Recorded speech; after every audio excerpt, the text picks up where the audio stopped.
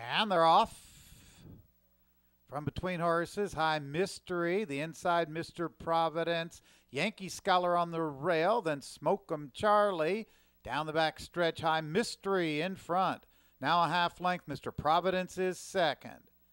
It's a length back, Silver Summation now takes third. Then from the center of the track, Smoke 'em Charlie runs fourth. Hey Cuz is fifth. It's a length back to Holiday Weave, followed by Don Chalant. Gap of 4, the trailer Yankee Scholar, 22-3 for the opening quarter. High Mystery has the lead, still there by a half length. Mr. Providence down along the rail is second. Hey Cuz moves a closer third.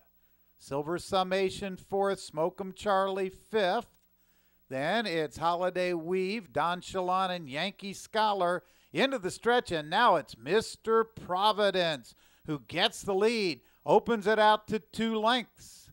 From the outside, Hey Cuz, moving up from the inside, that's Holiday Weave, but nearing the wire, it's all Mr. Providence. Mr. Providence wins by 4. Hey Cuz second. Smoke 'em Charlie with a late run may have got third over Holiday Weave.